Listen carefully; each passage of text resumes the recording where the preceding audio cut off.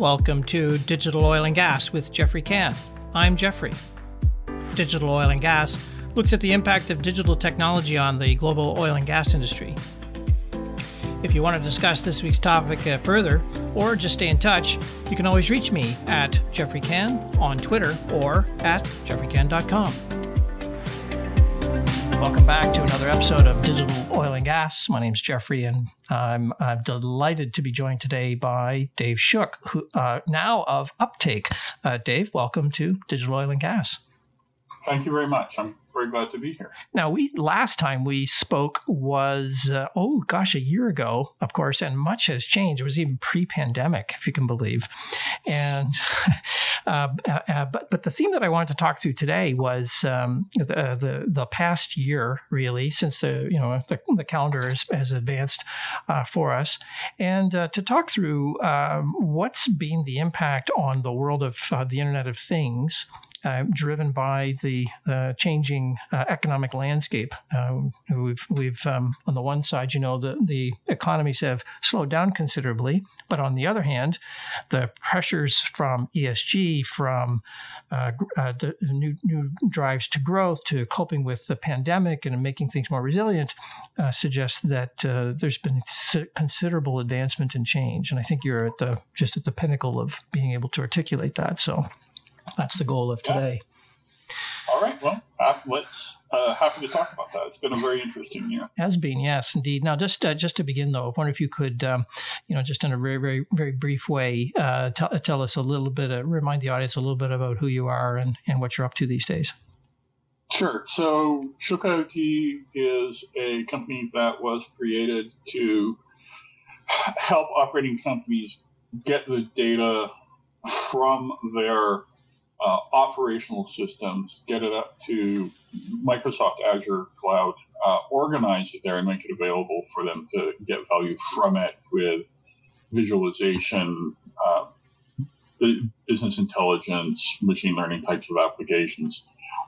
And we have spent the last 3-4 years building up our capacity as a company to deliver that in a shrink-wrapped, reliable, repeatable way.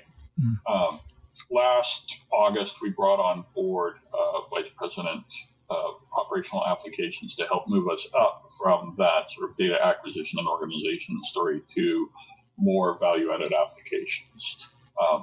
And then just earlier this month, we were acquired by Uptake, a company that has very complementary offerings to us and allows both companies to accelerate our motion towards solving industrial problems. That's fantastic. Where are they based, Dave? Are they American, Canadian, or European? They're American. They're based in Chicago. Oh. But, as with everybody these days, everyone's working from home. Yeah, it kind of doesn't matter where you are based anymore. The world's gotten a lot smaller, as it turns out. Yeah, time zones matter, but actual physical location, not so much. Not so much now. So since we've last spoke, though, the world of Internet of Things has, as I suspect, been changing and continues to change. Any sector that's on Moore's Law of rapid and exponential change is going to be very different even within the space of a year. I wonder if you could just provide a comment on how the world of IoT has advanced and changed in the past 12 months. Sure. So first of all, we have seen enormous growth and maturity in the area of the connected worker. So the pandemic in particular accelerated a great deal of work that had been moving along relatively slowly for workers, working on their own and yet being effective. So the whole issue of providing information to people in the field, allowing them to collaborate with people remotely, that bringing the IoT data or bringing the information back down to the human being in the field, as well as sensing the person's health and health status, those have both come on with a rush in the last year. Other remote sensing applications have picked up as well. So everything from the usual sort of vibration monitoring stuff upwards has been gathering a lot of speed.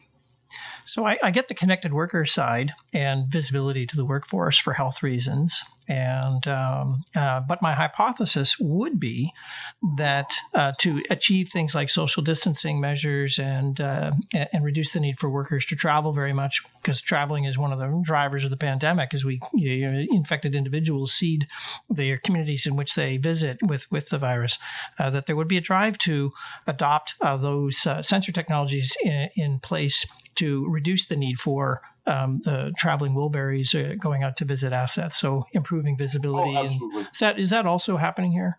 Oh, absolutely. Yeah. So there up really until last year, there was a reasonable amount of motion towards remote sensing in the oil patch around well status, that kind of thing.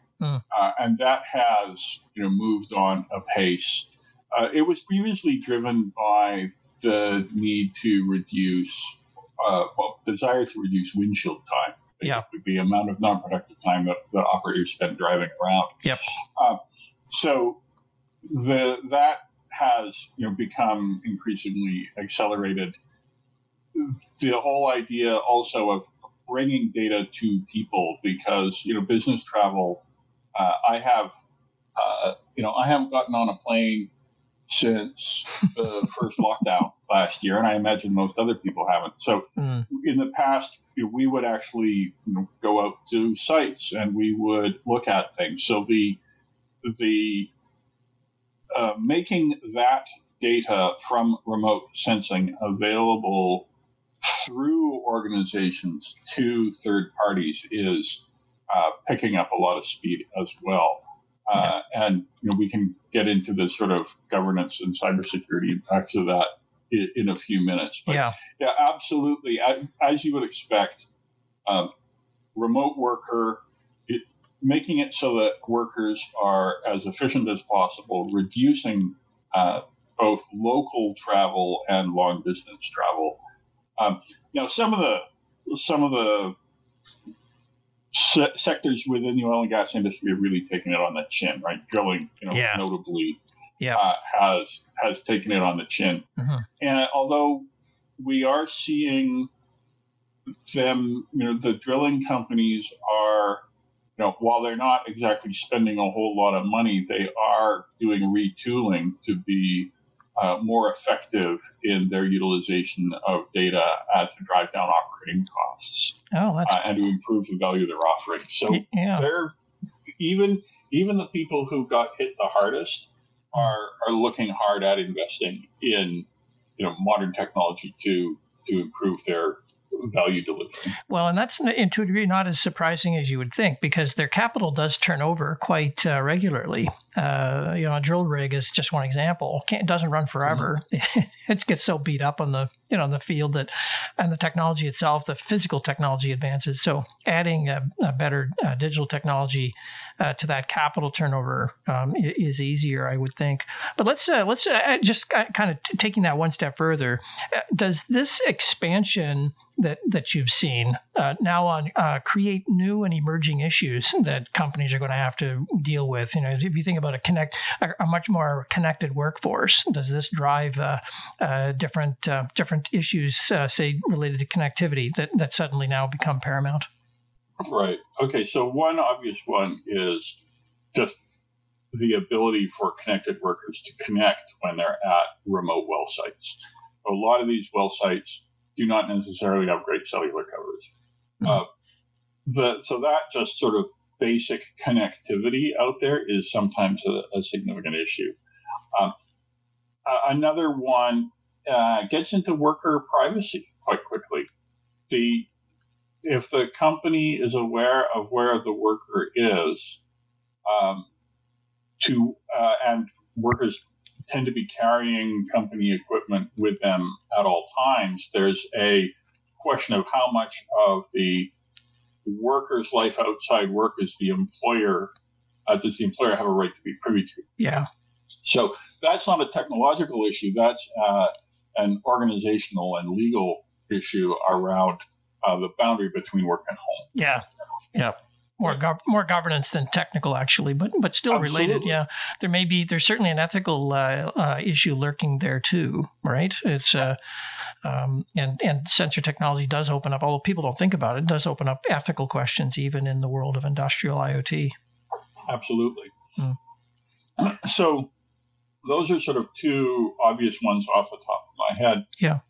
There's on the technical side, and this is sort of our meat and potatoes in ShookIoT, is with the data coming in from multiple systems now, where you've got data coming in from your control system and data coming in from maintenance systems and production systems, being able to make that data consolidated into a form that it is digestible by the poor person at the sharp end who wants to know about this particular pump or well or motor. That organization of that data is non-trivial, and it's really important because otherwise you end up with someone at the sharp end, instead of them having a usable app, they have the equivalent of 17 browser windows open on a phone, right? And that just does not work, right? Yeah. So there's a lot of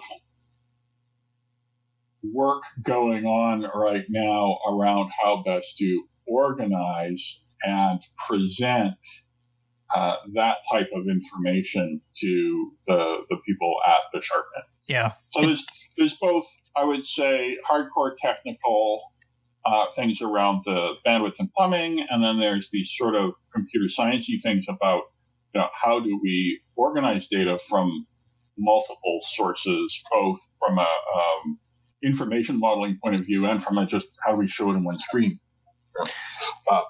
It's interesting you raise that because I actually have been on the receiving end of more than one, now that I think about it, contact in industry talking to me about their improved dashboard technologies for solving this data integration, data consumption problem. And I think you've just revealed why it's suddenly an issue.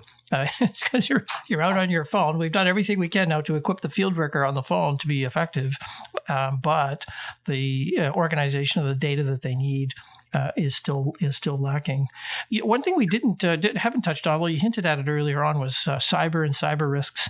To what degree are cyber considerations now either elevated in importance, or is it still the same, or have we advanced our state of use of cyber resilience to a point now where cyber questions are no longer topical? I would say, unfortunately, we're still in a place where the cybersecurity people within the industrial companies still have a lot to learn about security of IoT devices and security in and to and from the cloud. So the first thing I'll say is that, tales of insecure IoT devices are legion, right? There's many horror stories of terribly insecure IoT devices. Yeah. However, in the industrial world, you don't have that because the industrial IoT device providers understand that security is the first priority, and they understand that the first question they're going to be asked is about security, and there are both hardware and software platform approaches to securing the IoT devices. So the first thing I would say is that the IoT devices, by and large, are more secure than people in industry tend to think they are. Yeah. Well, the media tends to play this up, though, because anytime we have an industrial cyber event, it tends to be front page news, which highlights probably why it's a reasonably rare event that it's front page news. But it does make people think, oh, well, this is an insecure environment. Look at this terrible thing that's happened. But it might not be the case, actually. It's just a rare event.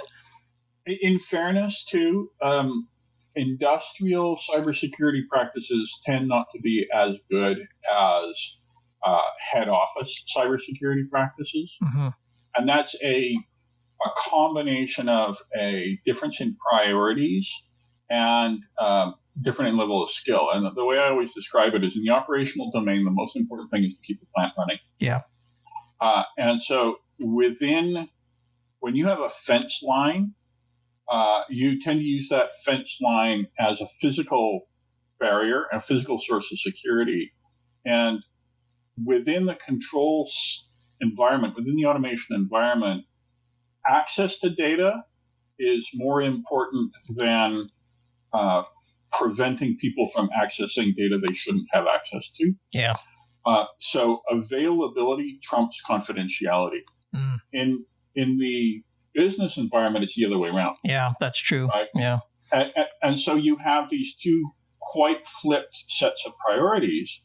The other problem is that we can no longer trust the fence line. So the people with this, the plant must be kept running at all times point of view, are frankly in many cases working in an older paradigm. Secondly, they tend not to come from a IT cybersecurity background. They tend to come from a technical background in instrumentation or electrical engineering or something like that, right? Mm-hmm. So they tend not to have the hardcore IT cybersecurity point of view and skill set that the people on the business side have.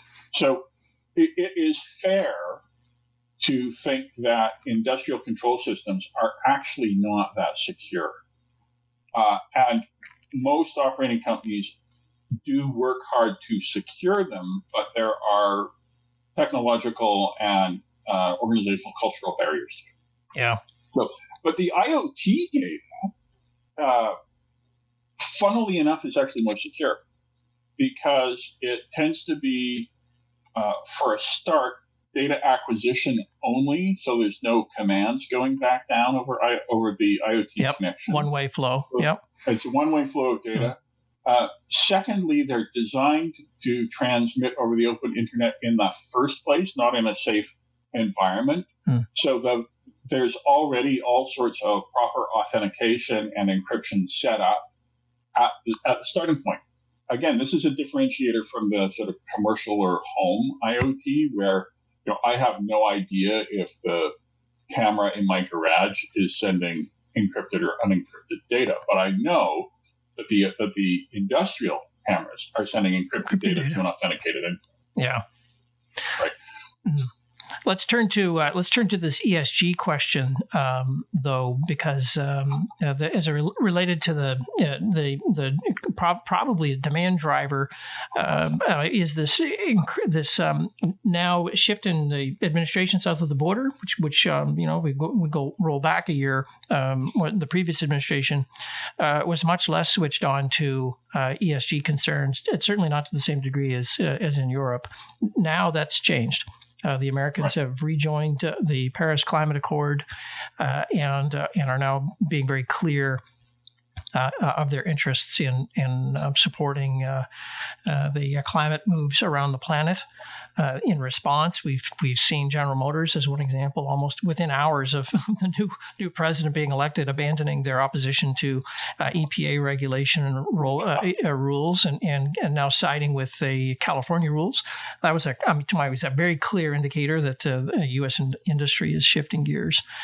So how can you? I mean, what do you see as the role now of the world of IoT in helping to address these emerging and looming ESG worries?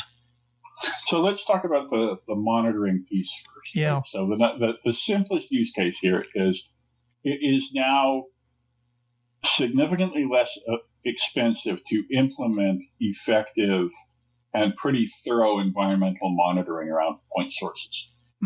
So you don't necessarily have the same sort of reliability necessarily as you would have from a full, control system, but you can get, easily over 99% uptime from a, battery-powered sensor looking at air quality, temperature, even something as simple as temperature, pressure, humidity. You can get an H2S monitor, like the H2S monitoring sensor is about $30. Wow. So, yeah. So think about what that does to being able to put, monitoring at wellhead.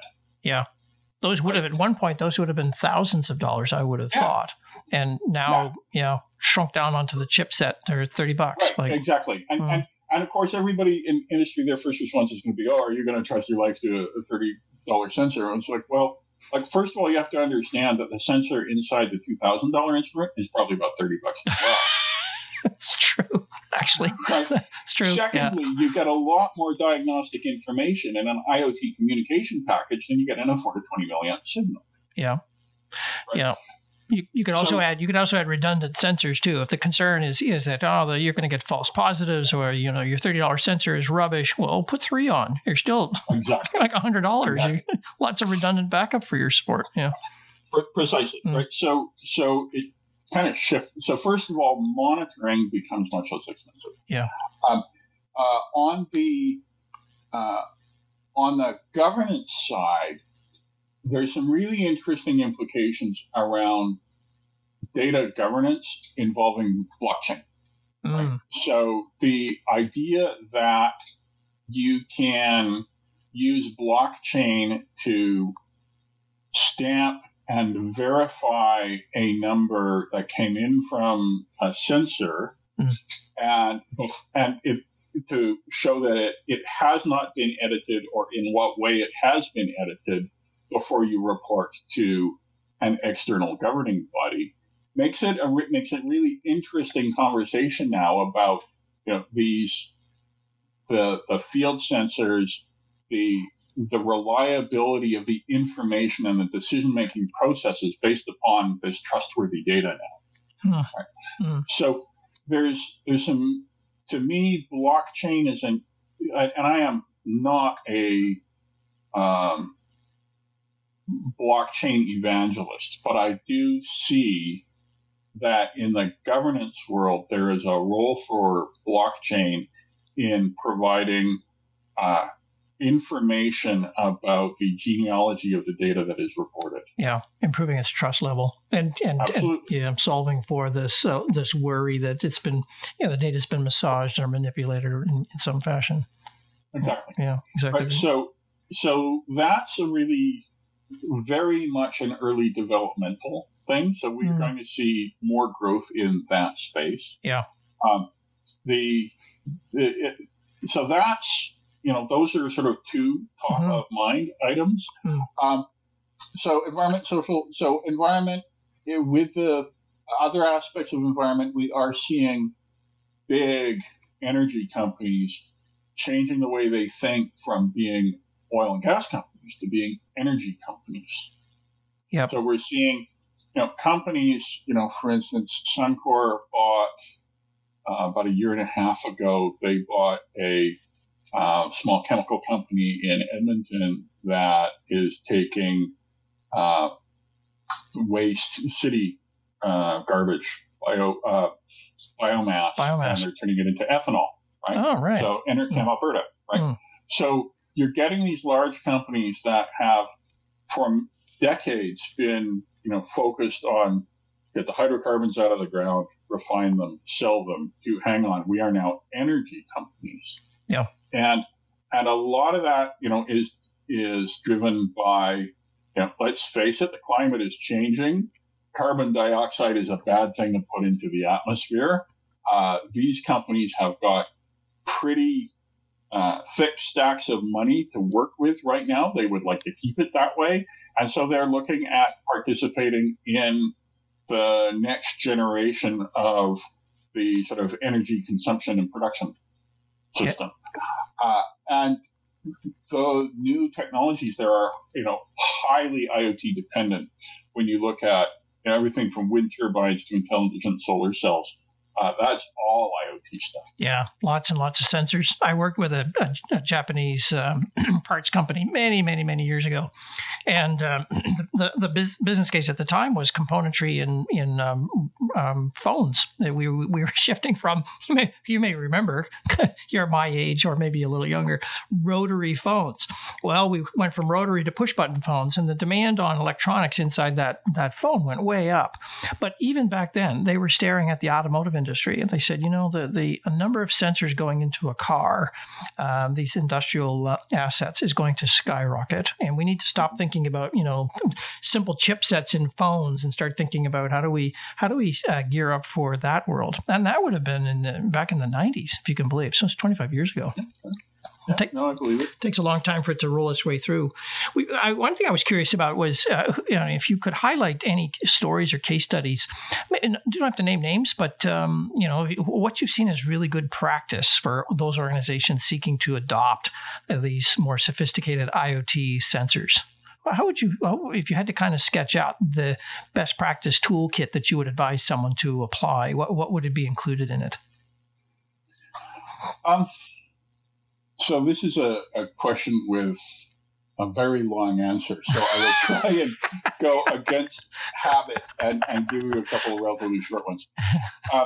So the important thing to bear in mind in any digital transformation is, and this is especially true in cases where the technology landscape is in flux. Mm-hmm. So you don't really know what the endpoint is. Right. So what that means is that the people who are most affected by the work, the operators, the data entry people, the people in procurement, the people whose jobs are going to be profoundly affected, they're going to go through a series of steps, not a single step. Uh-huh. And not every step is going to be positive in its implications on them. Whether you're talking about headcount or the fact that a new technology has got, flaws in it when initially implemented, there's going to be some backward steps along the way, or some steps that feel backwards. Yeah, very true. Yeah, it's a journey.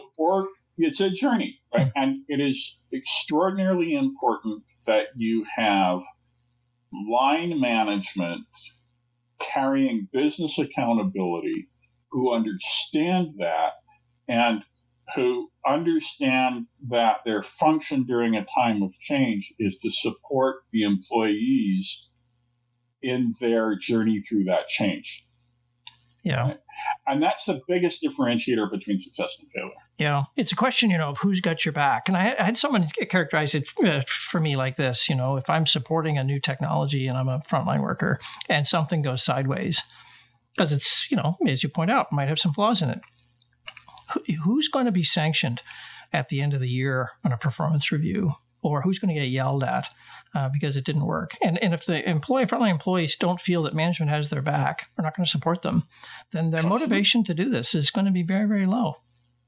Absolutely, right. Yeah. So it's at a time like this, servant leadership is really important. Yeah, very true. Right. So first of all, the companies that have got not just support, but enthusiastic ownership by line management of the results of the transformation, and who understand their role in sustaining the success, they do well. Right. Very good. So that probably more than anything. There are a couple other things. So we have found that, quite honestly, the multi-cloud approach is really expensive compared to going through a single cloud vendor. We at ShookIoT predicated the company upon Microsoft Azure. And this isn't to flog Microsoft Azure. This is just we made a strategic choice. We said, look, industrial companies, they have other fish to fry than when it comes to architecting an end-to-end solution. They want to buy something that does something. Yeah, very pragmatic. Right. You've got other fish to fry, right? And we knew that every industrial company would have some footprint in the Microsoft commercial cloud because Microsoft Windows and Microsoft 365 get you there really quickly. And then it makes a lot of sense to move a bunch of the standard sort of business applications up to Azure. And before you know it, all the organizational infrastructure to support deploying that cloud is already in place. Yeah. So where we have encountered companies that have struggled is companies that want to roll their own. Right? So we've had a number of conversations with people where it's like, we have this solution on the shelf, and they go, "Oh, that's not very special. I can do that myself." And then 6 months later, they come crawling back to us and they go, "Can you help me install that for us?" Right? Yeah. So companies have to understand what they are going to focus on doing uniquely well and what is commodity to them. Yeah. And getting that sort of what I call them the signature ways of doing business and figuring out what's truly differentiating and what's not. That's right. Yeah, exactly. That's right. It's a really good point. Yeah. Go ahead.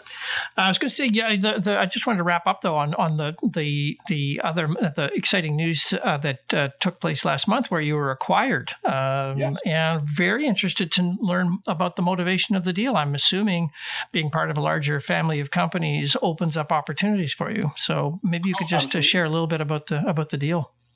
Yeah, sure. There's kind of a left brain and right brain approach here. So in the cold light of day, at ShookIoT, we were growing and we were paying our bills. Right? But we know that there's a finite window of opportunity right now while a bunch of systems are in flux for us to grab market share, for us to grow really quickly and become the dominant player in a particular space. Yeah. And the organically generated cash flow wasn't going to allow us to accelerate to the way that we needed. So we knew that we needed access to some investment, especially on the sales front. Yeah. We were doing really well, like in generating awareness of ourselves. We have a really good relationship with Microsoft, who's been a superb supporter of us. But we knew that we couldn't scale our sales organization at the rate we needed to in order for us to become dominant in the market. Capture this window of opportunity in front of us. Yeah. Absolutely. Yeah. So we were open to external investment. And we had a few conversations with other companies along the way, but either they undervalued us from our point of view, or it was not a really good strategic fit. So then the other half of the brain comes in. And ShookIoT, although we were building this infrastructure stuff, our hearts and souls really are around delivering value through analytics. Right? And Uptake already has a whole bunch of analytics in exactly the area we were planning to go to. So you could get there faster. So we got there faster. Yeah. Speed is everything. Yeah. Yeah. And Uptake and we had very much complementary challenges, right? They had problems acquiring the operational data, and as soon as they started talking to us, they realized they also had problems with organizing the operational data, right? Which are our two strengths, right? On the other hand, they've got this library of asset maintenance strategies and asset failure prediction machine learning models, which they need data for. And they've already got these on the shelf, right? Yeah. So we can now go end to end, data acquisition, organization, data analytics, and feeding that into, or using that as input to your asset strategy library, where you go, here's the maintenance strategy for this type of piece of equipment. It's actually this model, which will tell you when you need to do X. Right? So we now have a an end-to-end, industrial asset, health sustainment system that no one else has. Yeah. It's all about that differentiation. Dave, it sounds like a tremendous transaction. I know you and the team are very pleased, and I'm very excited to see what happens as you kind of roll this out. So what's your new role there? I see you've taken on a new responsibilities. Yeah, so my title now is Chief Data Officer. All right. We're only a few weeks into this, so in the very short term, my brief really is integrating the ShookIoT technology, business processes into Uptake. And the fun thing there is that although we were small but mighty, ShookIoT as a company was not very big. We only had 25 employees, but we had a lot of people with 25 years experience in this domain. Yeah. So, although we're a tenth the size of Uptake, we're doing something that we've done before. So we're reaching into Uptake now, and we're finding the best of both to create something that's stronger than either was. And that's really my driver right now, is to help create the best unified organization from two separate ones. Fantastic. Dave, thank you so much for coming on Digital Oil and Gas today. My pleasure. Thanks for having me. We'll have to do this again in less than a year. We'll do it in less than a year again. Exactly right. If people want to find out more about Uptake, what's the website name, Dave? Uptake.com. Uptake.com. Yeah, wow. How they secured that website. There's probably a story there. Oh. Yeah, I'm not sure who they had to buy it from. Well, this has been another episode of Digital Oil and Gas. If you like what you've heard, please press the like button or leave a comment, and Dave or I will get back to you. Or just share this with your network so that others can find this information, this content, and together we can help improve the world. I will return in a week's time with another podcast. Bye for now.